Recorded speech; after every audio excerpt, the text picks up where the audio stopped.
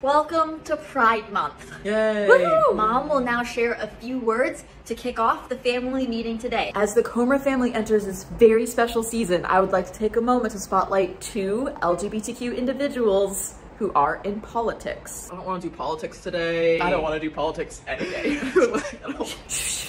I'm here for it. First, the Biden-Harris administration recently announced that Catherine Jean-Pierre will make history as the first Black and first out LGBTQ White House press secretary. Ooh, I love that. Wow. Second, President Biden nominated Ana Reyes to serve on the U.S. Court for the District of Columbia. I guess that's cool. Ana, who immigrated to the U.S. as a child, would be the first Hispanic woman and first openly LGBTQ person to ever serve on this court. Amazing. I retract my rudeness from earlier. Your apology will be noted in the official meeting minutes for today.